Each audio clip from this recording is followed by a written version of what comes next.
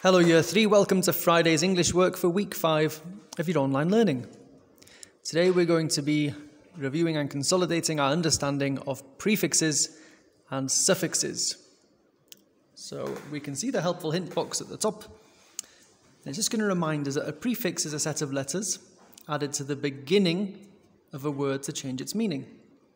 For example, unhappy, supermarket, mistake.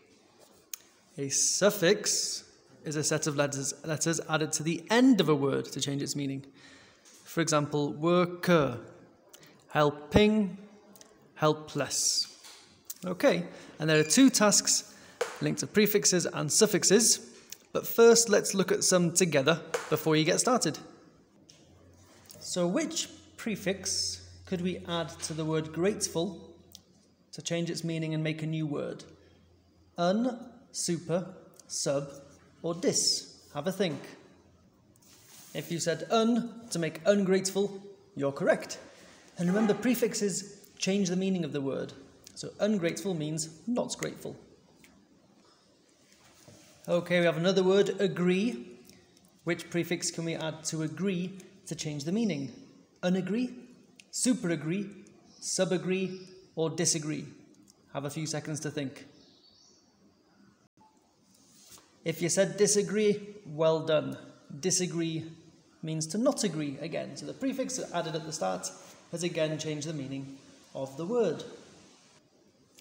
Okay, let's quickly look at suffixes as well.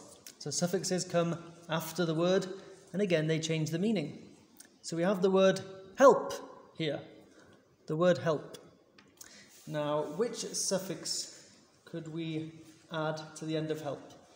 Ment, or full? Let's have a think. If you said helper, well done. So instead of someone asking for help, a helper is someone who can provide help. Also, can you think of another one for help? Yes, you can also make helpful. So some of these words work with more than one suffix.